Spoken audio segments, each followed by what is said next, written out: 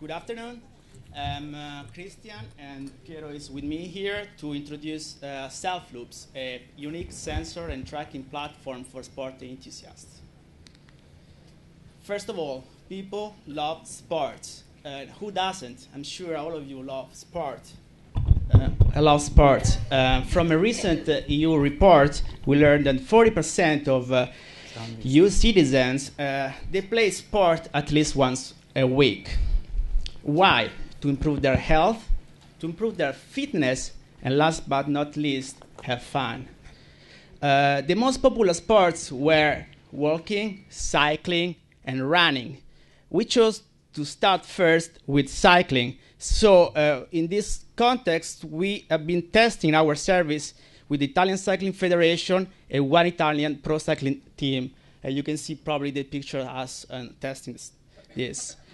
Our motto is basically you can improve only what you measure. And as we know, the smartphones and the app economy have disrupted several industries. Just think about the portable music player or the portable digital camera. And this the same is happening in the traditional fitness solutions. Smartphones are replacing the traditional fitness tools. And there are many players in the space and very, very successful.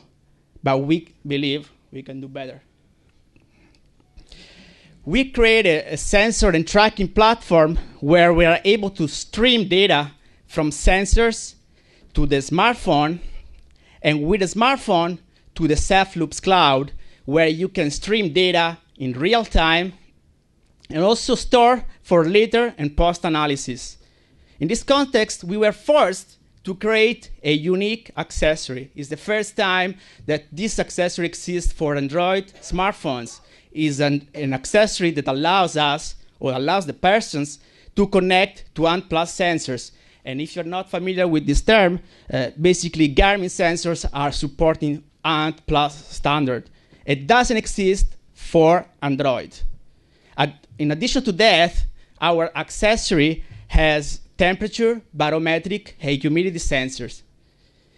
And you can see probably some words, but since we announced that, we receive several emails every day asking where you're going to put this in the market.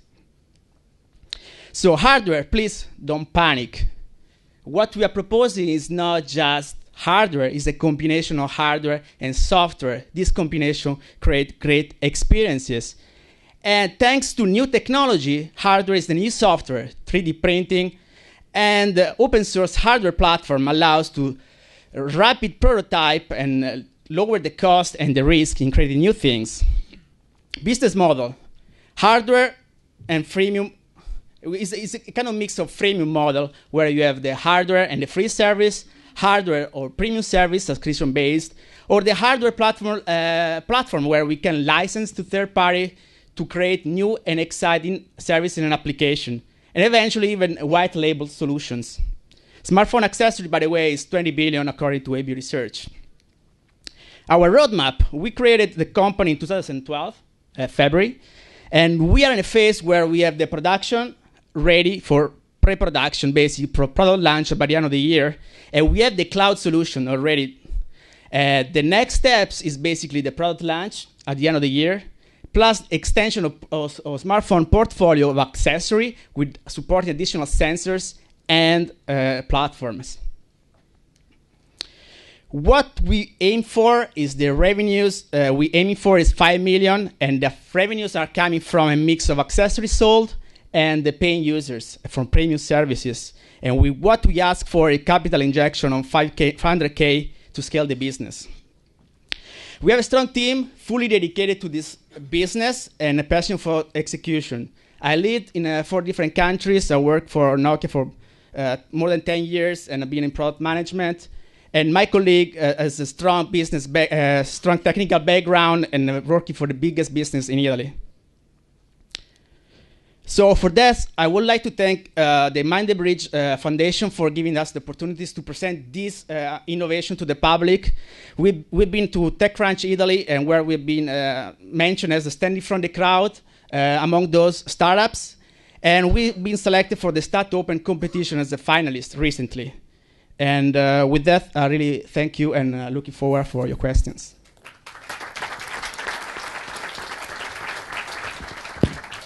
Okay, 7 minutes of Q&A. Who's going to start?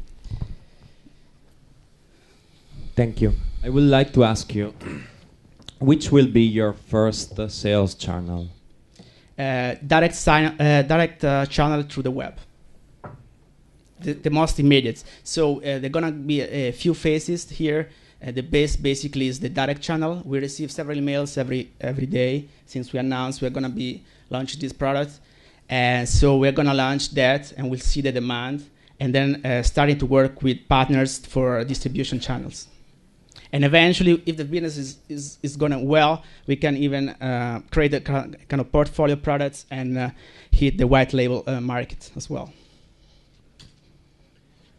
There seems to be a lot of new products coming out. Super exciting. You have devices, you link them together, your heart monitor, pressure, temperature, everything else, data. So I'm a big believer that you are tapping on a great market, right? Thank you. So two questions. One is, if I were to give you 10 million tomorrow, how can you make this stand out and become the one? And the second question is, in terms of your segmentation, are you targeting the fat guy sitting on the couch that wants to lose some weight, the pseudo athletes, the elite athletes? What is the sequence of the people that you want to target? Because that's going to influence how big your market is. Right, that's a great question, and we had two questions first. So let's go for the first one. So if you have a lot of money, what you're gonna do? So basically, our limitation right now is we can only focus in one single product and one single market and one single platform. So eventually we want to scale this business in a way that we have a portfolio of products and a portfolio of platform where iOS, Windows Mobile 8, and all these things requires a lot of time, a lot of money, and R&D efforts, and eventually as well distribution channels, and it's a lot of activities and creative brand and so forth. So really, we are limited right now as a startups. That's why we are here to ask for, we are really in a great shape. We have a working example. We want to go launch these products, but please, it requires money. So regarding the second question, was about where you're going to focus, right? Basically, what we are doing now around is we starting from the really top athletes, as you see in the National Cycling Federation and the pro cycling team, not because we don't want to target the mass market. Our focus is the mass market because we believe with the smartphone and this accessory, we really create advanced tools for the masses. But we want to ask the requirements and what kind of tools these professionals want to eventually transmit these tools to the masses. And as well, we believe that what we are asking these guys for this emulate, so giving these tools to the professionals, we know that people want to buy the same tools, right? So if you have a Bianchi is $5,000, $10,000, you target the professional, but you know that the most expensive bike are the amateurs. So that's the current strategy. Thank you. Can you tell us something a little bit more about your pricing strategy, both on the hardware and on the software side? So that's a great question. Thank you. As I said, mentioned before, we have a combination of products that don't necessarily have to be together. So the pricing strategy varies according to if you're going to bundle the service and accessory together. So we have some flexibility there to play with subscription-based service, premium service on the cloud, with giving the accessory for free, for example. And at the same time, we can give, you want only the accessory, so this is the price.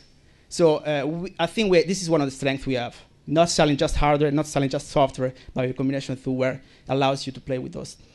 Haven't you tested the pricing model so far? We are not launched yet, so thank you.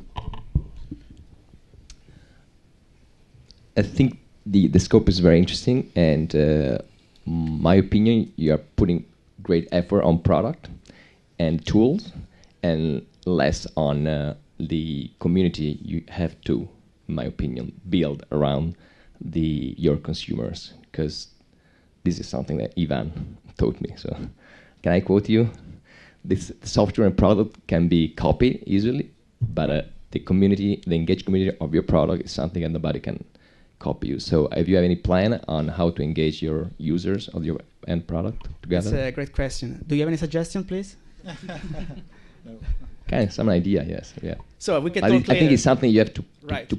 put in your plan. That's right. And have the skill set within the team to manage that. I fully agree. That's why we are in a phase where we want to prove that what we had or what we had in mind could technically be done, because this stuff were not straightforward in a way that we had to build everything. We done the R&D work, and we are in a phase that, yes, it works. It can be done.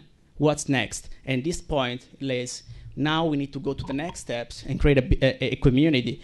And so the fact that also we're collaborating with these pro athletes is the way we want to build the community.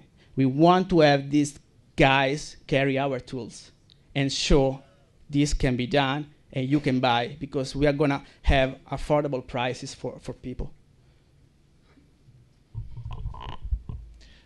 Tell me more. Sorry. Tell me more about your marketing strategy, your online marketing strategy, because you say that your first channel is online channel. Right. Okay. Right. Yeah. So basically, I mentioned Ant Plus. Not many people are, of course, familiar because it's very in niche or sensor-wise fitness world.